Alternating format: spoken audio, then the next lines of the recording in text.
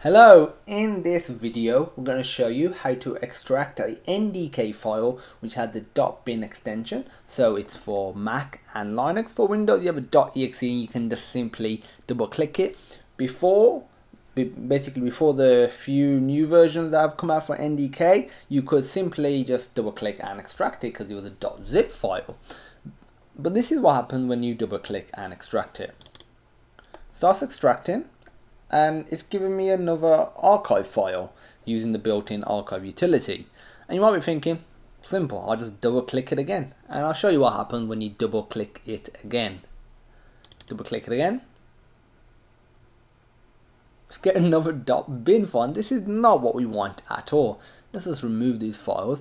We're going to show you how to extract this using no extra tools, just stuff that's built into your operating system, Mac or Linux. This tutorial will work for both, even though I'm only doing it on Mac.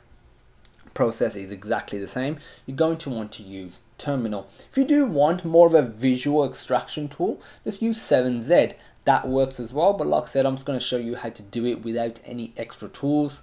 You want to open up Terminal, change directory to wherever your file is located. For me, it's in desktop stuff.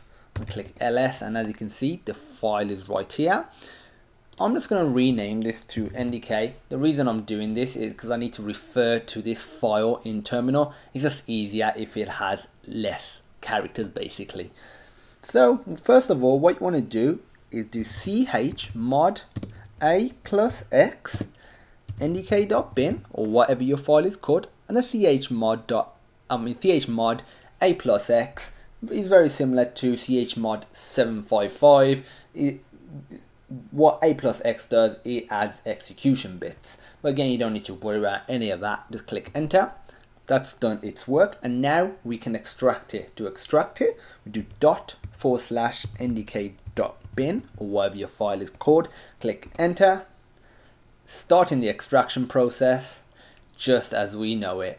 So if we open this, it's got files that we expect, not just a recursive archive file that we just keep double clicking and it just keeps extracting another archive file.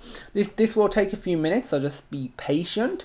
But I'm going to be ending the video soon because it's working. You don't need to see anything beyond this. So this is how you extract ndk.bin files on Mac and Linux. If you have any questions, feel free to post them on our education platform, sonarlearning.co.uk/questions.php. There'll be a link in the description. Please rate, comment and subscribe. And as usual, thank you for watching, and I hope you have a great day.